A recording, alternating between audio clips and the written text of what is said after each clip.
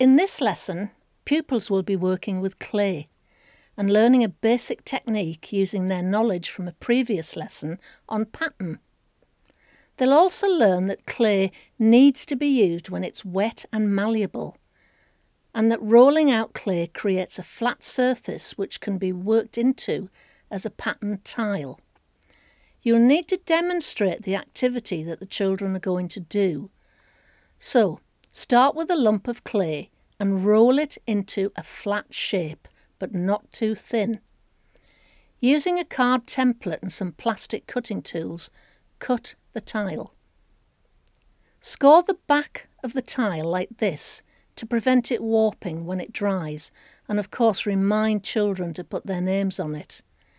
Then, using the spare clay left over from the tile cutting, they will experiment with pressing the objects into the clay, creating repeating patterns. Point out that pushing too far into the clay will weaken it. They can just rub their finger over the clay to smooth it out again and keep experimenting until they find a pattern that they're happy with. Then they're ready to create their masterpiece on their tile.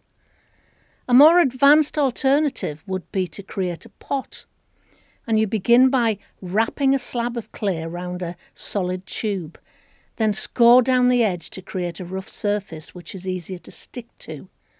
Then join the overlap with slip, which is a thick paste created by mixing water and clay.